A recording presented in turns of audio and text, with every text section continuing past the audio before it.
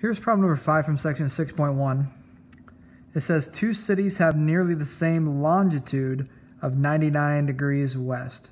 The latitude of the first city is 29 degrees 2 minutes, and the latitude of the second city is 39 degrees 46 minutes. Approximate the distance between the cities if the average radius of the Earth is 3,955. So the radius, 3,955. Now we got to think about this with the whole latitude and longitude thing. Now it says the same longitude of 99 degrees west. So what that means is if we have the Earth and we're 99 degrees west, so that's talking like left and right. So let's just call this spot on our planet 99 degrees west. Both of our cities lie on this line. But one of them lies like right here, and the other of them lies like up here. And we want to find that distance between the two. So I assume you guys think the world is round. I know there are some people that think it's flat. But if you think it's flat, this problem's not for you. This is a problem where we're going to look at the distance between the cities around Earth, meaning we're going to need to use the arc length formula. So the first way to start, though, is to take our first city latitude and convert it. So let's go with 29 degrees 2 minutes equals 29 degrees, and you can convert minutes into some decimal number because we know there's 60 minutes in an hour. So we can say that 29 degrees plus 2 minutes over 60 minutes equals, and I can plug that in the calculator, 29 plus 2 divided by 60 is 29.03333.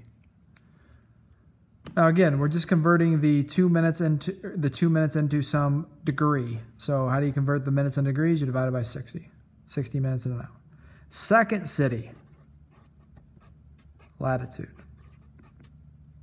Well, that's going to be 34 degrees 46 minutes. So we're going to do 34 degrees plus 46 minutes over 60 minutes. And again, we're going to plug that in. So we're going to do 34 plus 46 divided by 60. That's 34.76666.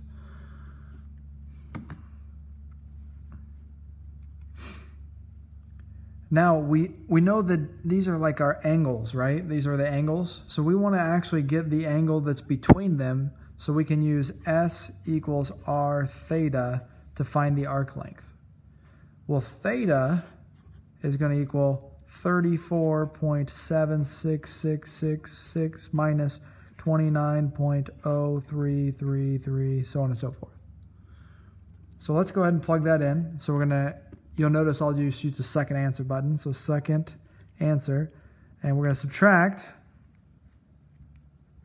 the 29.03333, and we get 5.733. So our angle is 5.73333. So now we can use that in the problem. So we can say S equals our 3,955 miles for the radius times 5.73333 degrees. And that tells us that, so times 3,955,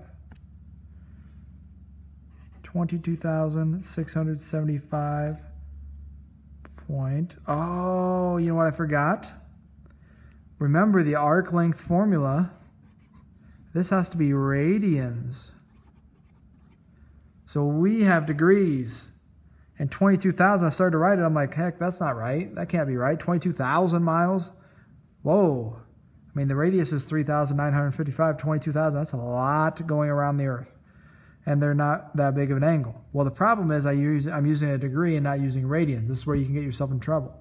How do we convert from radians to degrees? Well, from degrees to radians. We can take this and multiply by pi over 180. Because remember, pi radians takes you to 180. That's a ratio you're going to use all the time. So if you're going from degrees to radians, you're going to use pi over 180. If you're going from radians to degrees, you'll flip this and use 180 over pi.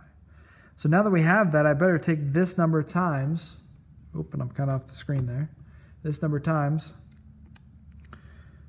pi divided by 180. That makes more sense. That tells us instead of this number, I actually have 395.76 miles. Now it says round to the nearest integer, so that would be what, 396? 396 miles. So find the distance, convert our angles, find the distance between them, the angle between them, use S equals R theta, making sure you switch it to radians, and there you have it.